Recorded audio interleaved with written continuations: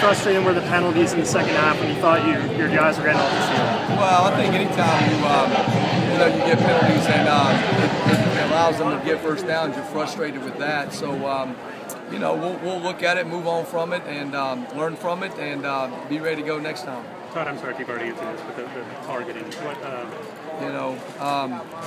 So I'll have to wait and see. I understand the rule pretty good, and what is a foul, what is not a foul.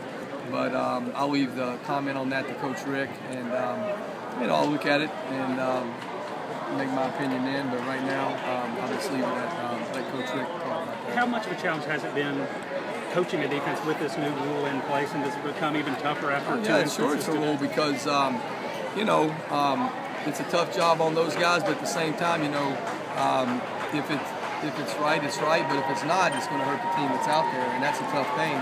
And the most important thing is getting the call right, and that's something that obviously I'm sure will be addressed as we move forward. But obviously, it's a tough situation, when it happens on fourth down. Would you like to see that part of it changed, like on Ramik's play? I mean, the fact that he can stay in the game, but it's still a 15-yard penalty. Yeah, I mean, I'm sure that's something that they'll look at moving forward, but it doesn't really help us today, so it doesn't matter.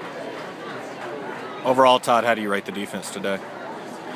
I thought we did some better things. Corey got a turnover. I thought we were there on third down. We got to finish the game off. It doesn't really matter how you're playing, whether you're playing good or bad. The bottom line is you got to finish it. You got to stop them when you got to stop them. And there were some good things. Shaq got a turnover for an interception. Corey got one. So those are positives.